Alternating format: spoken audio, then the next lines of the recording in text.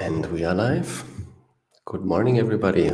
How are you guys doing today? I hope you can see and hear me loud and clear. Would be great if you can give me some feedback on that. I unfortunately can't see the likes and so on LinkedIn. So yeah, feel free to drop a like. But if you're watching this on LinkedIn, make sure to say hello in the chat. And of course, in all the or on all the other platforms, the same. Let me know if you can hear and see me loud and clear. And yeah, let's have a conversation today. The topic of today's conversations is current economic risks for the Caribbean. And yeah, I have some talking points prepared, some things that I want to touch on. And yeah, feel free to add your thoughts, ask your questions, and yeah, maybe if you want, we will also do some live call-ins later on. Haven't done that before, but maybe this is something new we are going to try out today. Yeah, shout out to Trinidad and Tobago, to Queasy8 Dyer. I probably completely butchered your name now, but nonetheless, good to see you.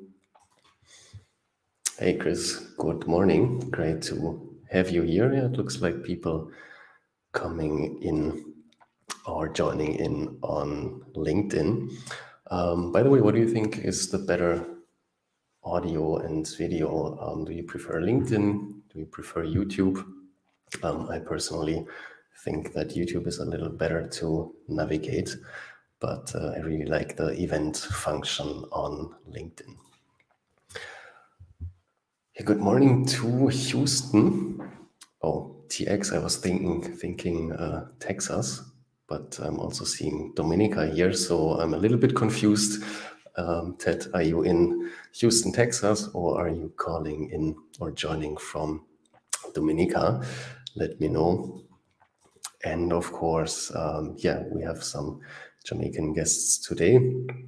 Hi, Denise. Great to see and meet you today. Thanks for joining. All right. Yeah, while people joining, I just want to share a little or some thoughts I have around the current situation, because I think, yeah, at least in my eyes, in my opinion, yeah, the news are changing so fast these days that we sometimes get a little, yeah, maybe caught up in the day-to-day news cycle and maybe losing a little bit the yeah, 30,000 foot overview on what is actually happening on a global scale. So that is what I'm trying to do today, meaning, yeah, we have a little top-down approach. Let's have a look at the planet and yeah, what is going on globally, and then maybe drill down a little and have a little closer look into the Caribbean and yeah, how the different events affect the Caribbean as a whole. Okay, Ted in Texas, but from Dominica. All right, now I got it. Perfect. Dr. Windel, another guest from Jamaica. So yeah, we have people from all over the Caribbean joining today. And yeah, we have already the first questions. Again, feel free to add your questions into the is that the right way to pronounce it? Yeah, into the chat, and then yeah, I will try to get to all of them and try to answer them to the best of my abilities. So the first question, one question is, how can the Caribbean mitigate the economic impact of climate change against the backdrop of COVID-19, supply chain disruptions, and increasing costs of insurance? I think a very good and very interesting question, one that I haven't thought so deeply before this live stream yet, to be completely honest. But I think it's certainly an important question. And yeah, I will try to touch on it, answer it to the best of my abilities and dive a little deeper onto it later on during this live stream. Hi, Robert. Shout out again to Dominica. A few guests from Dominica today. Great to see that. All right. So yeah, what sparked the idea for the topic of today's conversation and live stream? And again, I'm thinking about dropping the link to the live stream studio. So if you're thinking about joining me, meaning you would be live with me here and maybe have a conversation or add your thoughts, let me know, drop it in the chat. And if we have few people that might be interested in that, then I maybe will drop the link into the chat so that you guys can join. The little experiment. Let's see how that goes. But the main reason why I wanted to talk about the topic today is that, at least in my opinion, we see a few developments unfolding over the last months, and I think we do not talk about them enough. And I think I use that opportunity today. So one topic I want to talk about is inflation.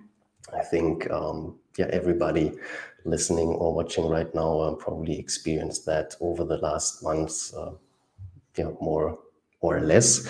I want to talk about global debt risk, or rather the default of some debt on a global scale, and the implications that might have for the global economy. I want to, in that scenario, touch a little bit on the current situation in China with Evergrande and the real estate sector there. I want to touch a little really quick on the student loan debt situation in the US and how that might affect the global economy. We'll talk a little bit about the current supply chain shortage, meaning you hopefully have already ordered your Christmas presents. Otherwise, there might be a not so happy surprise. And of course, I will try to dive a little deeper on the question from, probably mispronounce your first name, so I go with the last name, Mr. Salazar, how the current climate change situation affects the Caribbean and supply chain disruptions, and how maybe what are different solutions to that situations, and how can we mitigate some risks here. So I prepared some screens, or not some screens, some slides for you to get a little visual representation of the current situation. So what we see here is the GDP of Latin America and the Caribbean over the last 70 years almost, since 1960. And what we can see very clearly here is that we have that kind of nosedive in 2020, of course caused by the current COVID-19 pandemic and the high dependency that the Caribbean has as a whole on tourism and trade and so on. And I think we can see very dramatically here how basically the GDP is on a level of 2008, 2010 right now. But I think that's only one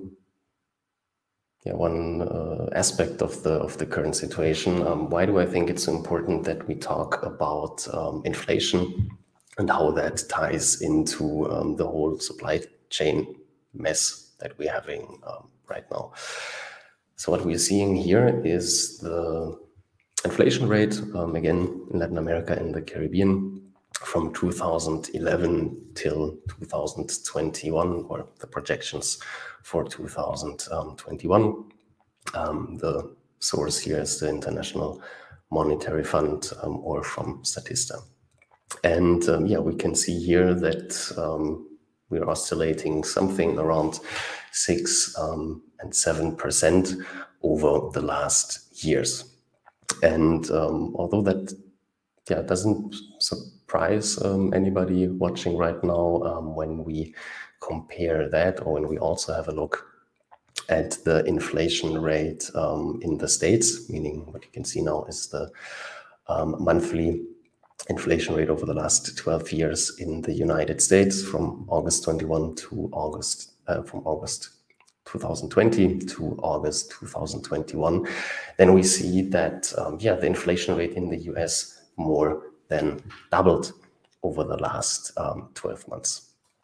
As you know, I'm personally from Germany, and also in Germany or in the European Union, we have a higher inflation rate. We have around 4% right now in Germany, and that is, I think, the highest level that we had in the last 30 years or so.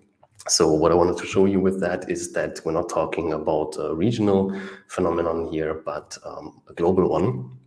And when we're thinking about inflation, what is inflation? It's basically a metric to measure the situation or the demand and supply of goods and services on the one hand, and on the other hand, the availability of money in the system.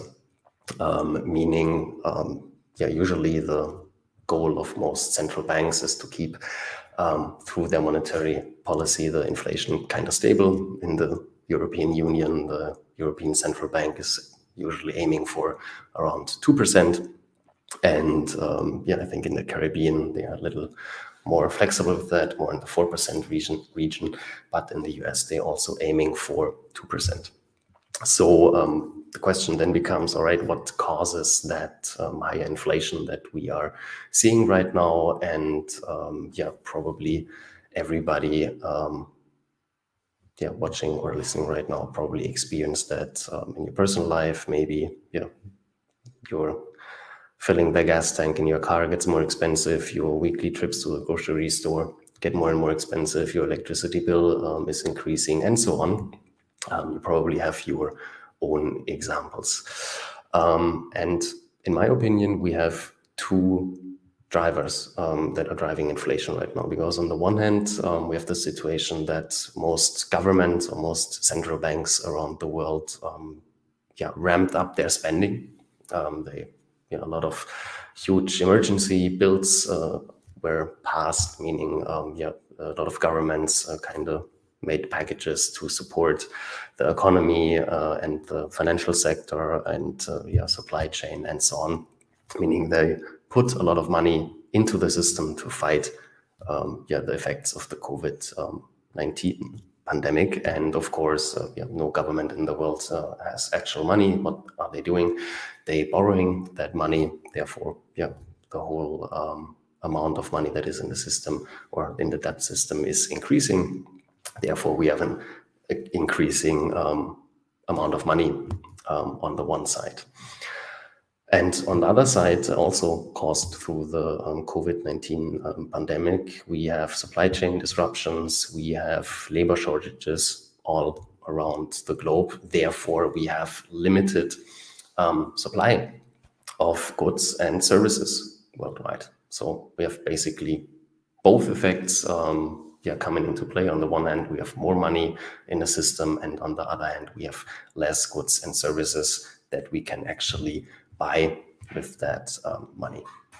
And one graph that kind of really kind of visualizes the current situation when we're talking about goods and services or the supply chain situation. Everybody in logistics or transportation maybe or probably knows that graph. So over the last years, when you want to ship a 40-foot container, that would probably cost you roughly something around $2,000, $2,500 US dollar. And right now, meaning October 2021, we're talking about roughly 5 times that amount, meaning we're talking about something around 10K in US dollar, meaning we see a real spike in global container shipping costs because we still have production going in a lot of parts of the world. A lot of companies have goods that they need to ship, that they need to get to their customers. But we have basically not enough container ships that can send all these goods to the customers. For example, you might have heard about the current situation in the UK, where they basically do not have enough truck drivers to get the goods and services then from the ports to the people.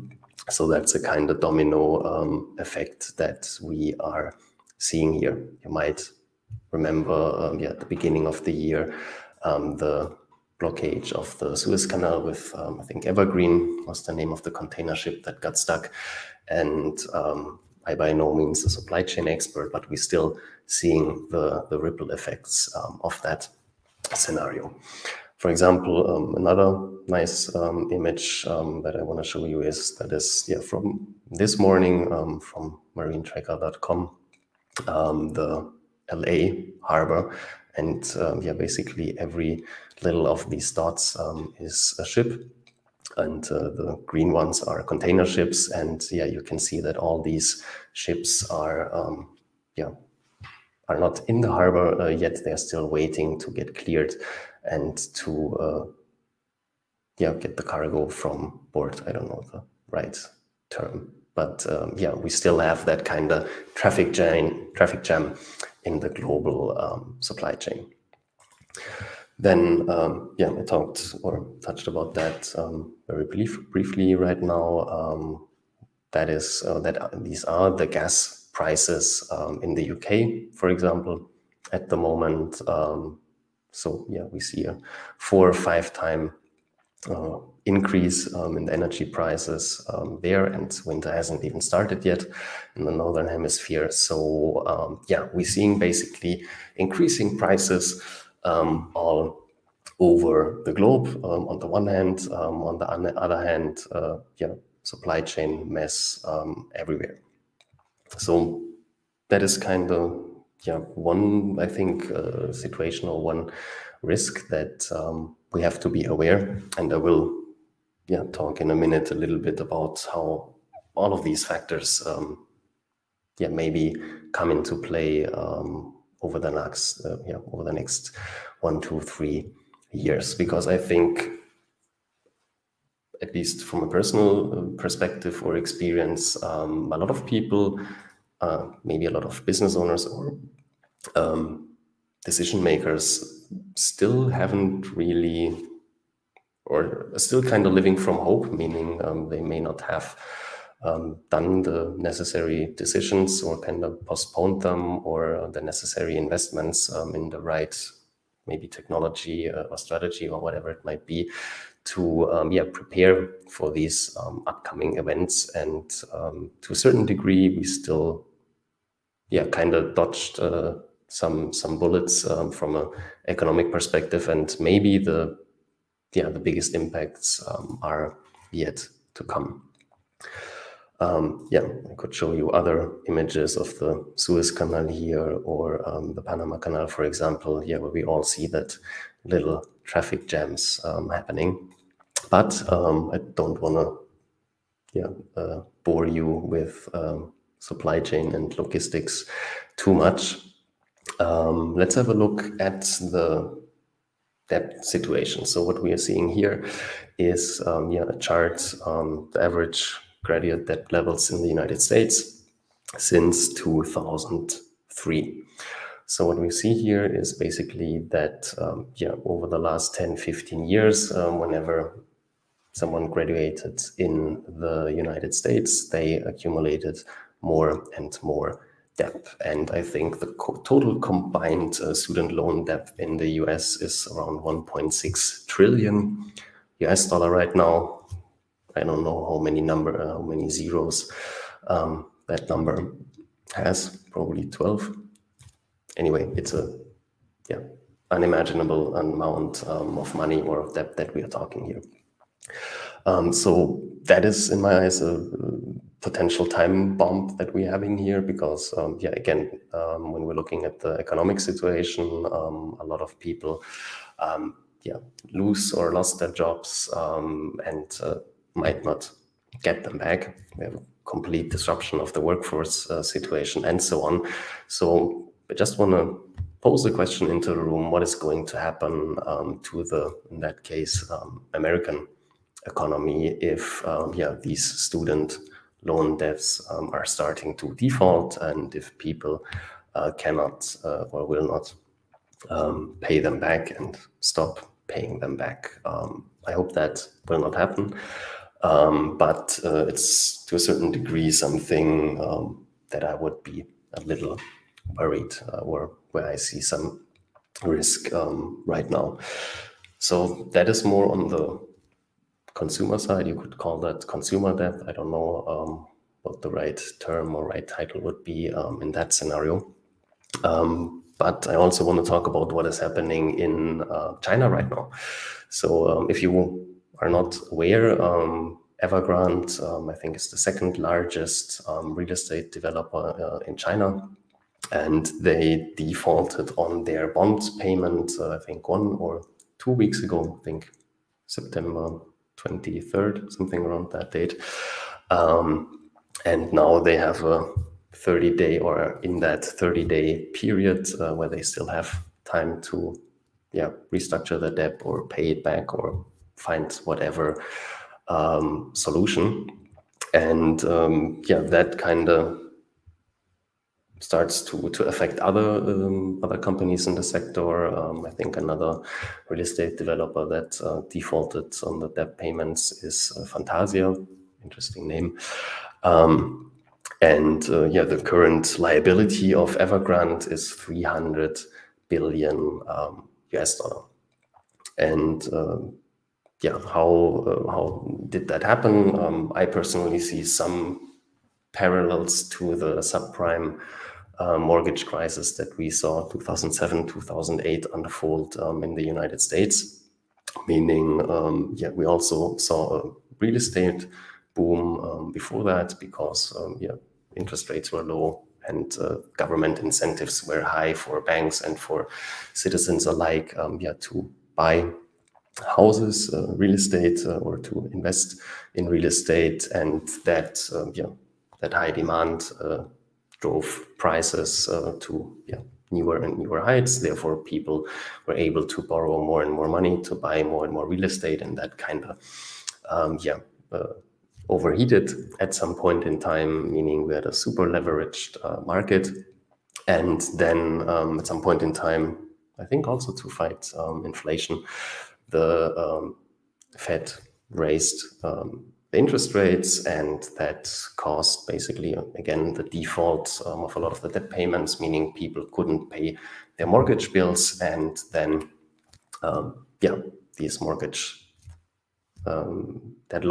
these loans defaulted, meaning a lot of them wouldn't be paid back, and the banks that gave these loans kind of structured that in financial instruments and sold these kind of loans, and that then had ripple effects on the global, or first on the global financial markets, and then also on the global economy, which then resulted in the global financial crisis 2008, and that is again kind of a situation or some parallels that I'm seeing now to China, because basically the same situation.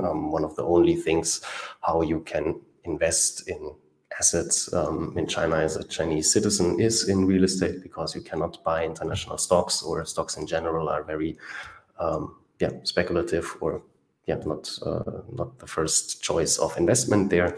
So most people buy real estate, or a lot of people buy real estate. That drives prices, drives the demand, and therefore the real estate developers were able to borrow more and more money to build more and more real estate. And again, we have the same situation. We have a very leveraged real estate market, and that's where was also overheating. Maybe we're seeing that right now.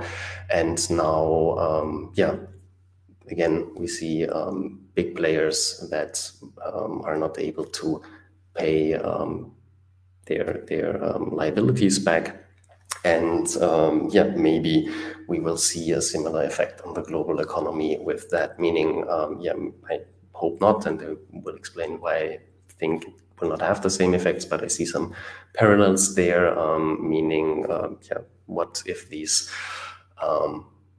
yeah, these big real estate companies have kind of a down spiral, have a ripple effect, affect other companies, maybe bring the Chinese economy down, and then that might be spreading into the global economy.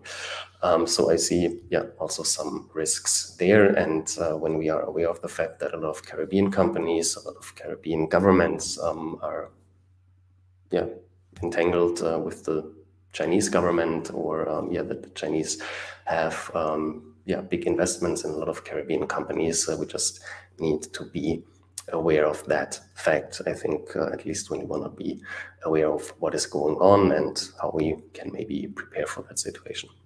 So I think it will not have, or I hope it will not have these massive effects that the yeah, default of Lehman Brothers, for example, had in the 2008 financial crisis, or that kind of kicked off 2008 financial crisis, that the default of Evergrande will not have the same effect.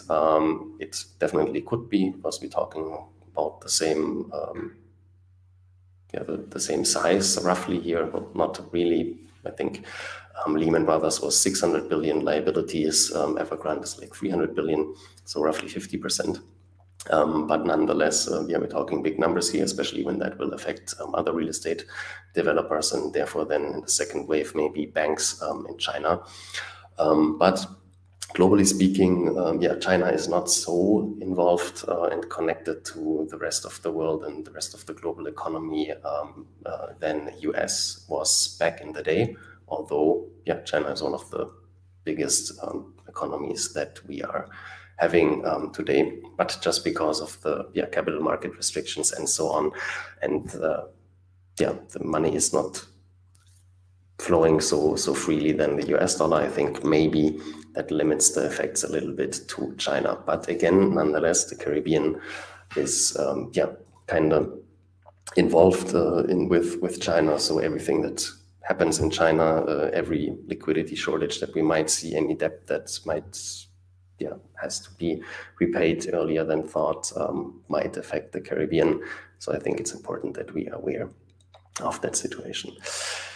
So that was a long monologue. Let me have a look at some of the comments we got in the meantime.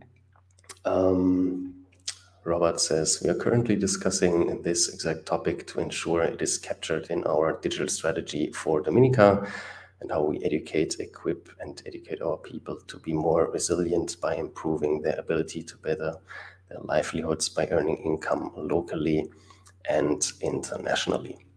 Yeah, I think generally speaking, yeah, Caribbean countries need to find or need to develop their own digital strategy, or maybe speaking a little bit more global, they're a new business model. I think that's maybe the best way to put it, because again, I hear over and over again kind of, yeah, a lot of government officials kind of praying that the tourism is yeah, tourism sector is, or the tourism is coming back, and the tourism sector is kind of yeah, getting back to normal. But to be honest, I have my doubts that this is going to happen soon, and I'm also questioning if that is a proper long-term strategy. If you're always that dependent on tourism, and every time the global economy has a hiccup, or tourism has a hiccup, that yeah, that then completely devastates economy, and I think that cannot be the long-term strategy here. First comment from YouTube today. Loxley Francis is a great program to learn more about how the Caribbean economics work and interact with the world economy. There's a must-know program to be able to operate better in today's world. Yeah, thank you very much. I am very grateful to hear that it's actually beneficial. Yeah, good moment to encourage you guys, yeah, to hit the like button. If you haven't done so as yet, make sure to subscribe to the YouTube channel. If you're on LinkedIn and we're not connected yet, make sure to change that. Yeah, make sure to connect with me on LinkedIn. The name should be seen here. So just type that in and you should find me there. And yeah, that's why I think it's important to have these conversations and yeah, to talk about these things, to get a little understanding what is happening in the world. And again, I'm by no means an expert. I'm just trying to share my experience and my viewpoints, what I'm seeing, hearing, and yeah, learning and talking to people in my day-to-day business. So let's jump into the question from the nephew. I don't know. Sorry for butchering the name, from Mr. Salazar. The question is again, how can the Caribbean mitigate the economic impact of climate change against the backdrop of COVID-19, supply chain disruptions, and increasing costs of insurance? And I think we need to have a multifaceted approach in that regard, because I think there's no one size fits all solution in that situation. But yeah, can share one of the things that I would do. So yeah, increasing costs of insurance. Maybe let's talk about that first. So as you might know, some of the biggest reinsurance companies are located in Germany, namely Munich Re or Münchner Rückversicherung in German. So what is a reinsurance company doing? So a reinsurance company is basically the insurance company for insurance companies.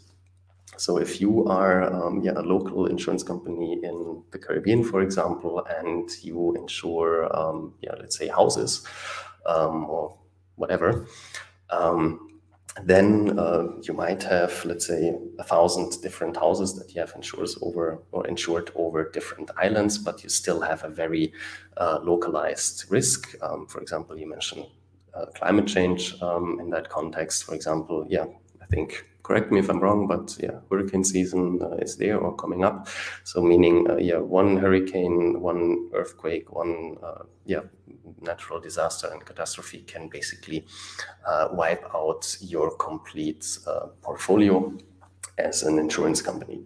So what are you going to do? You take your risk and you kind of insure that risk, meaning you go to a reinsurance company, for example, a big company like the Munich reinsurance company, and you pay a fee and basically outsource your risk, or at least try to hedge some of the risk that you are having there. And of course, climate change in general is raising these kind of natural risk or natural disasters. And insurance companies, reinsurance companies, of course, know that. They use satellite imagery and whatever data is available to build their insurance models and to therefore then base their pricing on that. So with increasing risks, we also see increasing prices for insurance. So I think for most companies, it's probably too expensive to basically insure their or hedge their complete risk or their complete portfolio. But I think it should be definitely a part of a strategy, meaning to figuring out, all right, in what situation, in what kind of scenario does the insurance make sense. And of course, there are only certain types of businesses that actually make sense. And we also have to be honest, a lot of smaller businesses, medium-sized businesses in the Caribbean do not have access to these kind of financial instruments to actually hedge some of their risks. For example, most farmers in the Caribbean do not have access to future contracts to hedge their commodity or agriculture crop prices against that kind of natural disasters, floods, droughts, whatever it might be. So that, I think, will always be kind of limited. I think the maybe bigger leverage that a Caribbean organization, company, government, whatever, has in the current situation is to use data in that scenario, or not only data, but to prepare better for these kind of events. Meaning, I mentioned that the insurance company are using data, satellite imagery, climate models, etc., to calculate these risks. And I think that should be a starting point for every organization, for every business, to get direct access to the data. And I know there are enough companies in the Caribbean that, for example, offer mapping data, GIS. Shout out to Sean Clark. He basically with his company does that work, meaning providing satellite imagery, GPS data, etc., to map certain risks on that level. So that could be a starting point. Same with supply chain. I think most companies in the Caribbean do not really use digital technologies, maybe blockchain or data in general, to manage their supply chain efficiently. And I think that is also a big or important starting point to make sure that you actually know what is happening in your supply chain. What are the risks? What are the bottlenecks? And how can you diversify your risk from that perspective, so that if one supplier maybe defaults, cannot deliver, do you have another one that can jump in? Where is your goods at what point in time? Things of that nature.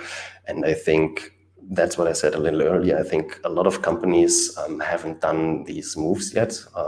They are kind of busy putting fires out on a day-to-day basis, which is normal and something that you should do, definitely. But I think we also need to be aware of the medium and long-term perspective here, meaning investing in the right systems, making sure that you have the right data available for your company, for your organization, to make smarter or better decisions.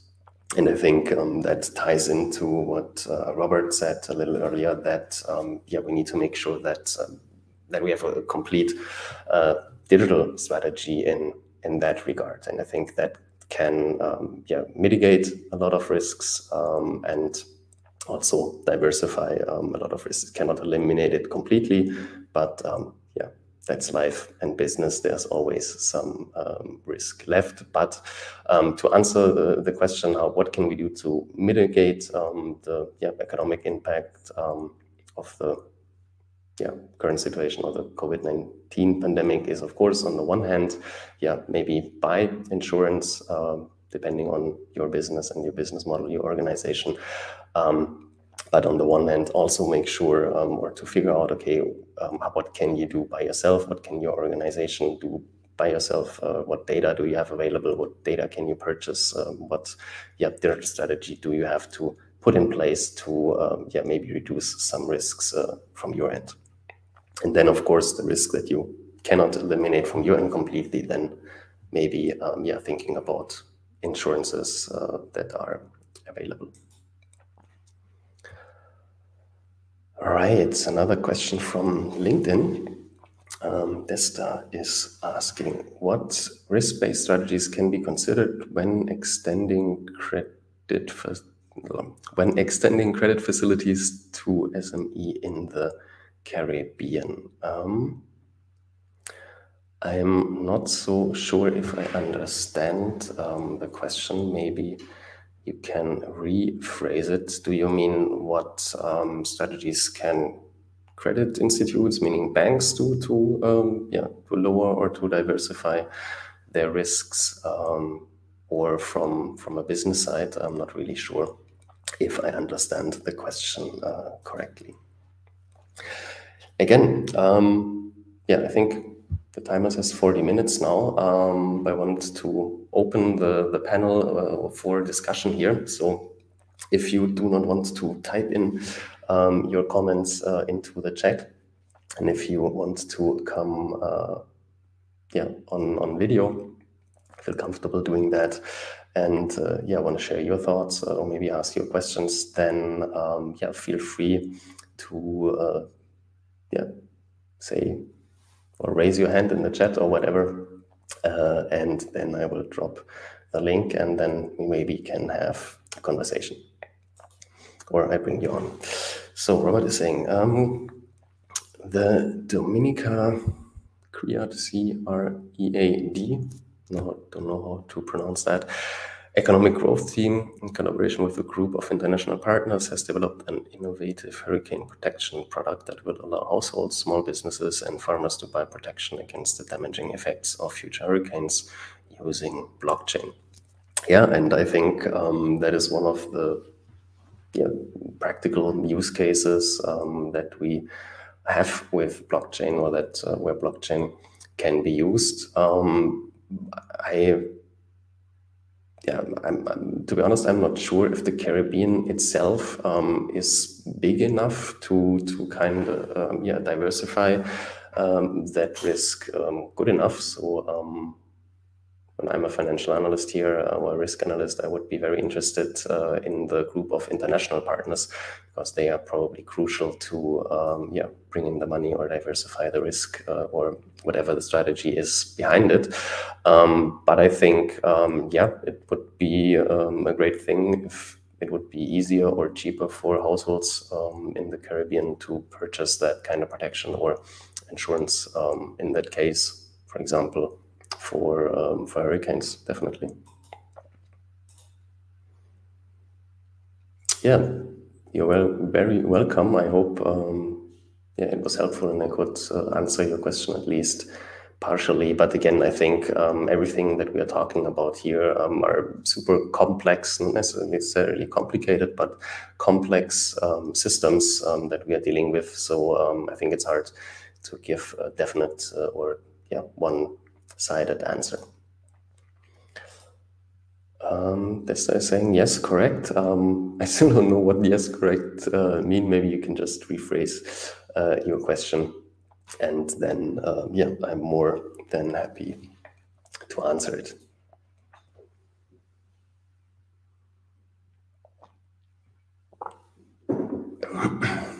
What is your guys' personal experience? Do you think that most executives, decision makers are optimistic or too optimistic about the future, too pessimistic? Do people have done the right preparation or the right investments in the right things to be prepared? Because I think, again, what we may be seeing right now is a kind of whiplash effect, where we see a very small effect maybe at the beginning, but it then gets amplified over time, and then at some point in time, we have that big bang, that big crash. I don't know about that yet, but again, we're seeing rising inflation rates all over the globe, primarily because there's more money in the system to fight the COVID-19 pandemic. On the other hand, we have major supply chain disruptions. Experts say that they will not be fixed till the end of 2022, meaning at least a year. Goods and services, primarily goods, not so much services, but goods do not reach the end consumer, do not reach the customer.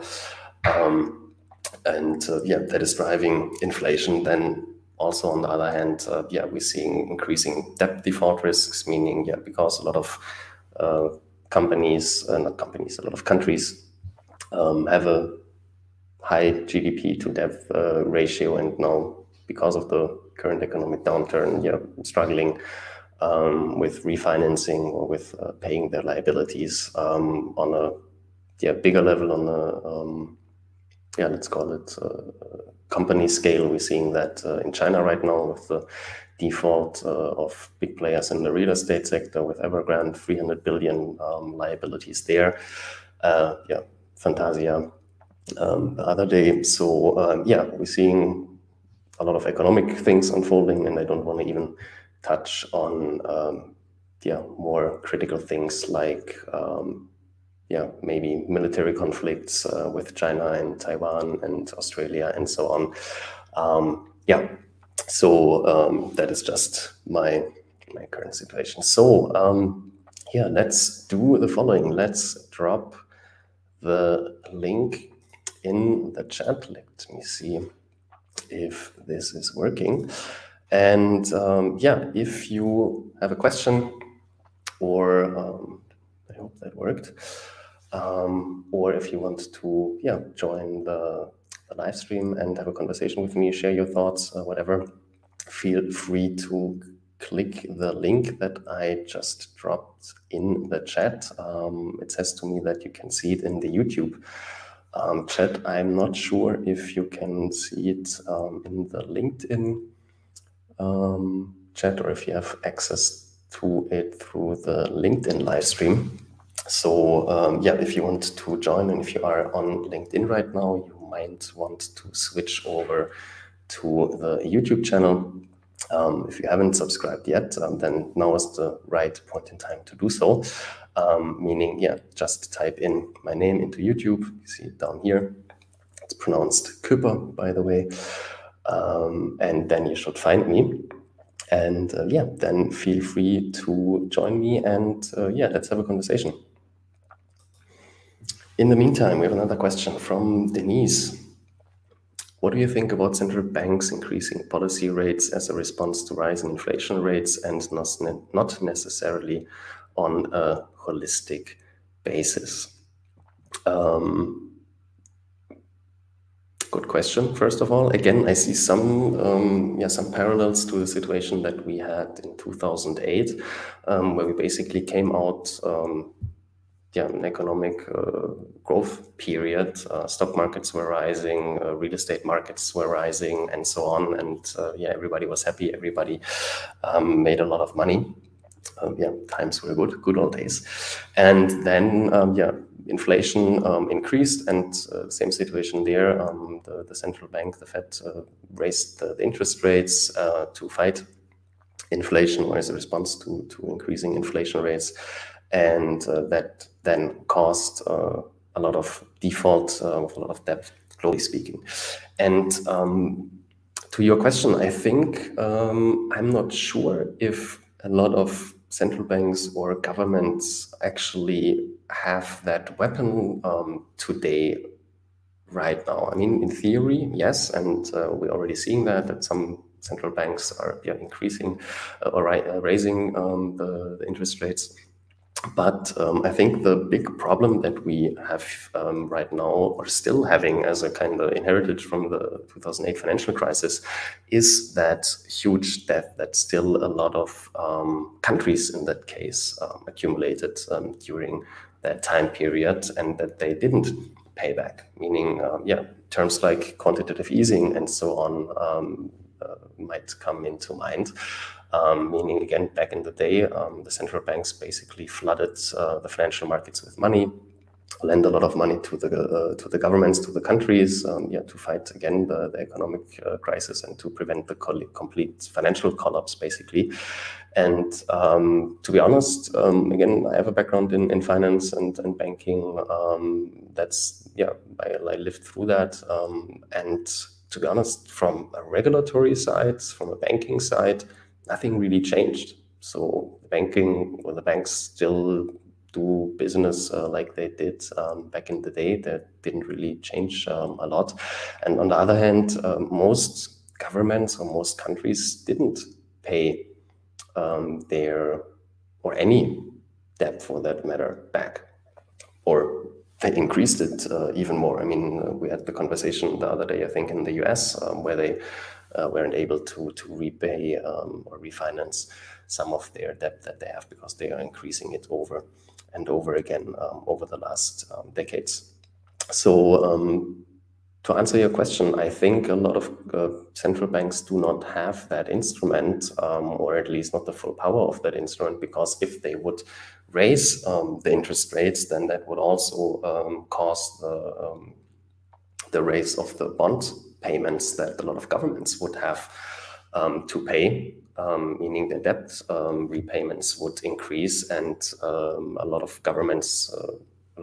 countries still do not have the money to do so. Meaning, for example, let's say again take Germany.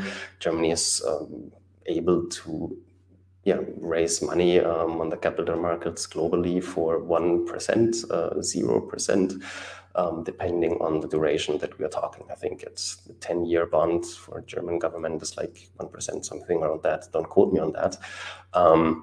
And just think about what would happen, if we would only increase that number by 1%. Now the debt payments of the German government would be 2%, meaning it would be double the amount that it is today. And maybe a strong economy like Germany or European countries would be able to do that on a very limited scale. But I think a lot of other countries, maybe especially Caribbean countries, which are already in a lot of debt, which have already problems to get access to the capital markets and to actually raise or lend money. So I think that can be very problematic, and we will see how this is going to play out if they find the right balance, and what the next years will bring. But I have my doubts if they actually can raise interest rates without risking again the default of governments or government bonds in that scenario.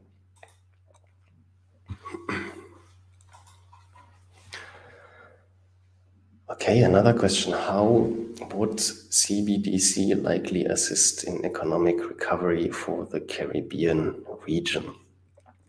Hot topic. And I think I had at least 2 live streams or 2 conversations over the last weeks about central bank digital currencies and the pros and cons and everything around it. So feel free to check that out. Again, also available on my YouTube channel. All the replays are there. I think 2-hour conversations around the topic. But to answer your question, I think generally speaking, again, everything or every technology, policy, however you want to call it, that kind of enables the Caribbean as a whole to have easier cross-border payments and encourages therefore trade, is a good thing. On the other hand, again, I'm also not a big friend of too much power in a few hands or in centralized power, and that is basically what is happening when we have a central bank digital currency. All the monetary power is then at the central bank or a handful of persons, and let's say in free countries that might never happen, but you never know who is next year or in 10 years down the line the government. And therefore, I would never, or I'm kind of uncomfortable with that notion of so much power in one place, meaning, if the government doesn't like you anymore, they can prevent you from buying stuff, they can prevent you from sending other people money, from you receiving money, or just press a button and erase all your savings, all the money that you have in your wallet or in your bank account. So on the one hand, I think it can be a great accelerator for cross-border payments and access to financial markets and transactions in general. But I'm also a little skeptical, again, because of that notion that we basically have a centralized system here, contrary to blockchain technology, which is a decentralized finance system or decentralized technology. And then when we talk about cryptocurrencies, we have a decentralized finance system. Yeah, you're very welcome, Denise. I hope I could answer the question. And a very good one, by the way.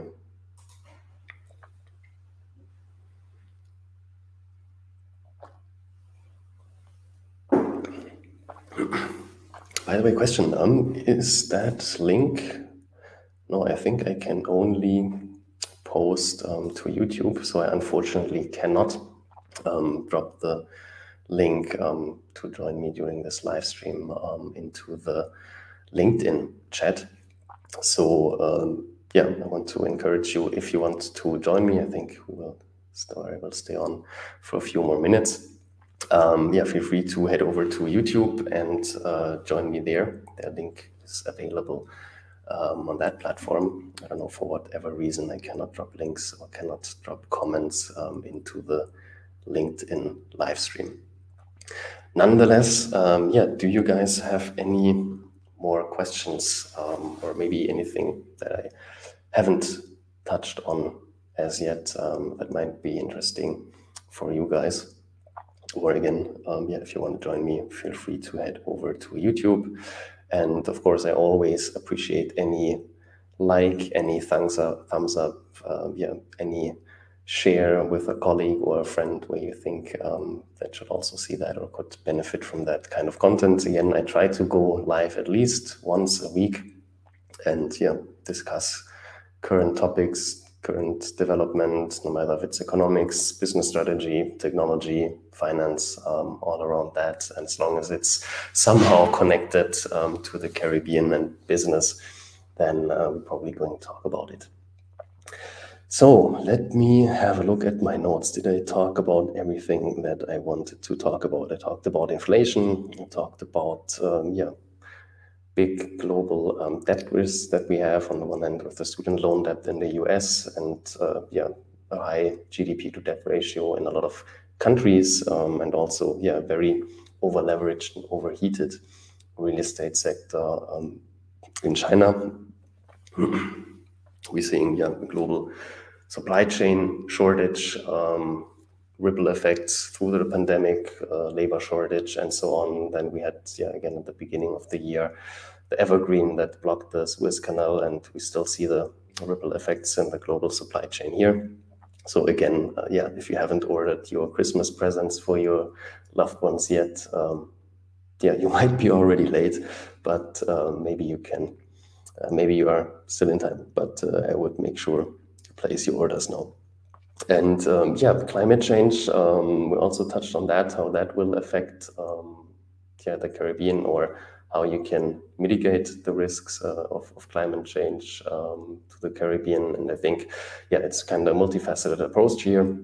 Again, on the one hand, use technology, whatever it is, geo-mapping, climate models, whatever it is, blockchain, to maybe develop products, develop strategies, develop solutions to mitigate the risks wherever possible from your end. And then on the other side, maybe have a look at the insurance side of things and the risks that you cannot reduce or mitigate on your end. You then maybe can hedge or outsource to insurance, or depending on your size, to a reinsurance company. Again, some of the big names, Munich Re or Münchner Rückversicherung, German companies. I think Germany has one of the 3 biggest reinsurance companies. I'm not sure about that, but might be true. All right, so it looks like nobody wants to join me here. I understand that, you probably, or maybe not in the right circumstances. Nonetheless, it was worth a try. I hope, it was nonetheless beneficial for you. I hope, you learned something, and maybe my thoughts and viewpoints help you, be aware of some things, of some risks that we might facing, and maybe also a handful of ideas what you can do now to prevent them, or to at least prepare for them, so that when they come, you're not, catched without any, or caught without any preparation. That being said, again, if you want more of that content, make sure to connect with me on LinkedIn. If you haven't done so as yet, make sure to subscribe to the YouTube channel. Hit the bell notification so that you get notified whenever I go live or drop a new video. And I also have a newsletter where I share my thoughts about the current situation and economic developments, business strategy, technology, and so on. A weekly publication, Simon Says. You can also find that on my website. You can sign up there, or there should also be a link available in the description down below. And if the link isn't there yet during the live stream, if you're watching this as a replay, The link should be there then. So we have one more comment. Robert says, regarding the purchase of gifts, it is not that bad in the Caribbean as most of our purchases via Amazon. Great to hear that. Although, yeah, I'm hearing more and more from people that even Amazon struggles with delivery in time. So yeah, but glad to hear if you do not have that big of a problem in the Caribbean or in Dominica. I think you're from, Robert, right? Correct me if I'm wrong. But yeah, if you do not have that problems in Dominica yet, at least some positive thing that the Christmas gifts will arrive in time. All right, everybody, that's it so far from my side. I wish you a great week. I hope you had a great week so far. And I hope to see you the next time. And yeah, that's it for today. Have a good one. Bye-bye.